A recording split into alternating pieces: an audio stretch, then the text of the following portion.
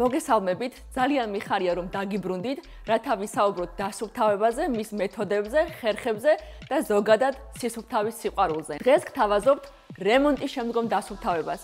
მას შემდეგ, რაც მთელი მონდომებით გააკეთებთ რემონტს თქვენს სივრცეში, იმისათვის რომ დაინახოთ რეალური ნამუშევარი და ნახოთ შედეგები, ძალიან მნიშვნელოვანია სწორი დასუფთავება. ყურადღებას ვამახვილებ სიტყვას სწორზე, რადგან რემონტის შემდგომ დასუფთავებას აქვს თავისი სპეციფიკა. ფიქრობ, ამ შემთხვევაში ნამდვილად არ ღირს თანხის დაზოგვა და ზედაპირების დაზიანება არასწორი მიდგომებით. ამიტომ უმჯობესია საქმე მივანდოთ პროფესიონალებს. თუმცა ვიდეოს მიმდინარეობისას მე მოგცემთ რამდენიმე რჩევას, როგორ დაასუფთავოთ ზოგიერთი ზედაპირი საკუთარი ძალებით. მოდი დავათვალიეროთ ჩვენი დღევანდელი სამუშაო სივრცე და ვნახოთ რით არის განსხვავებული რემონტის შემდგომი დაბინძურება ჩვეულებრივისგან.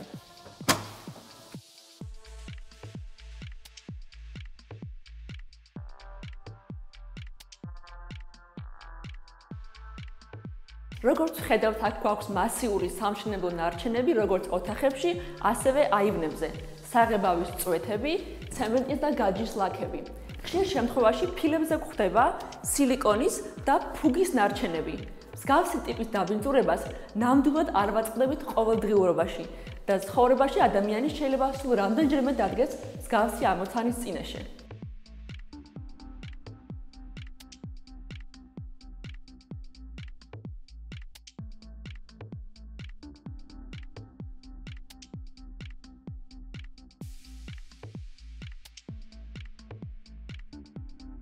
სამშენებლო ნარჩენები არის მასიური და მძიმე. ამასთან მათი მოთავსება საყოფაცხოვრებო ურნებში ნებადართული არ არის. ამ შემთხვევაში გვჭირდება განსაკუთრებული სერვისი, რომელსაც უზრუნველყოფს კომპანია.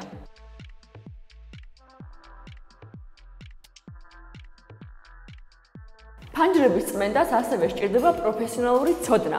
ზედაპირზე გვაქვს დამცავი ლენტები, გაჯი, საღებავი, ცემენტი. ეს ყველაფერი უნდა მოვაშოროთ ზედაპირს ისე, რომ არ დავაზიანოთ.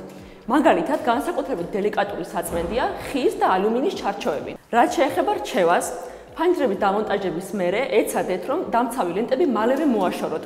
იმიტომ რომ დროთა განმავლობაში ეს ლენტები მიეწმება ზედაპირს და მხოლოდ ნაფლეთებად თუ შეძლებთ მათ მოშორებას. ლენტების კოხტა და ლამაზად შემოსაჭრელად გამოგადგებათ უბრალო საკანცელარიო დანა. დარჩენილი წებოვნების მოსაშორებლად კი გამხსნელი. მაგრამ თუ მაინც გაქვთ მიმწვარი ლენტები და ამასთან გაქვთ ცხელი ორთქლის აპარატი, თამამად შეგიძლიათ გამოიყენოთ მათ დასალბობად. და ბოლო რჩევა, არასოდეს გაფხიკოთ მშრალი შუშები, რადგან აუცილებლად დაიკაწრება. პროფესიონალები იყენებენ განსხვავებულ მოწყობილობებს და ინვენტარს, მაგალითად პროფესიონალურ პრესასუტებს, რომელთაც აქვთ გაცილებით მეტი სიმძლავრე. ასევე ისინი ისეთ უმცირეს ნაწილაკებს იღებენ, რომელთაც ჩვეულებრივი საყოფაცხოვრებო მტვერსასუტი ვერ მოერევა.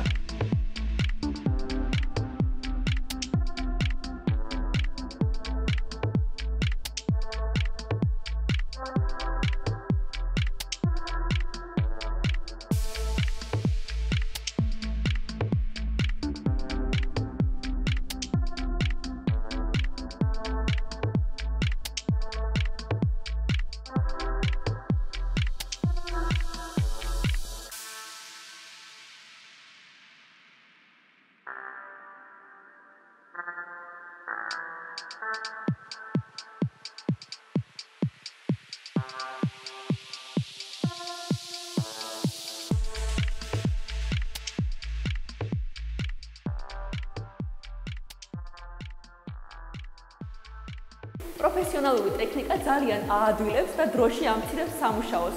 ბრუნვადი ჯაგრისები ძალიან მაღალი სიჩქარით ამუშავებენ ზედაპირს და წარმოიდგინეთ, რამდენად სწრაფად სრულდება ხელი სამუშაოსთან შედარებით ეს დავალება. რა მოქმედებს დასუფთავების ფასზე და რა უნდა გავითვალისწინოთ რემონტის დროს, რომ შემდგომში თანხა დავზოგოთ. 2. სრულიად ერთნაირი ზომის ფართის დასუფთავება შეიძლება ღირდეს სრულიად განსხვავებული ფასი.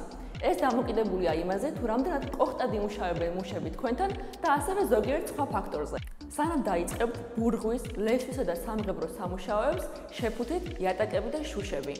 კოხტად გამოიყენეთ სილიკონი. ნუ ჩაასხამთ საღებავისა და ცემენტის ნარჩენებს ონკანებსა და უნიტაზებში. მათი მოშორება ძალიან რთულია. აკურატულად ამოავსეთ ღარები ფილებს შორის. ნუ გადალესავთ მთლიან ფილებს. დასუფთავების სამუშაოები ჩაატარეთ რემონტის დასრულებისთანავე. დიდი ხნით დატოვებული სამშენებლო ნარჩენები აზიანებენ ზედაპირებს. დასუფთავების კომპანია გამოიძახეთ, როცა სრულად დაამთავრებთ რემონტს.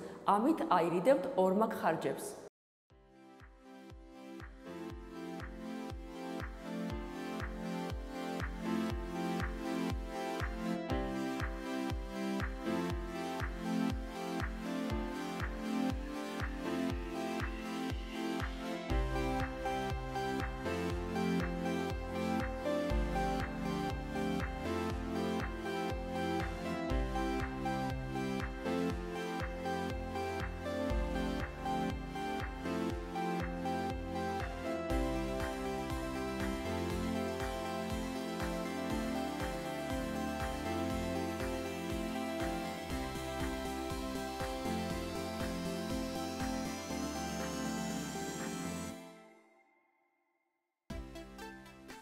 კადრები, რომელიც ახლა ნახეთ, არის ძალისხმევის და პროფესიონალიზმის შედეგი. ეს არის ხედვა, თუ როგორ არ უნდა გამოგრჩეს არც ერთი წერტილი, დაასუფთავო ყველა პლინტუსი, ჩამთველი და კუთხე კუნჭული.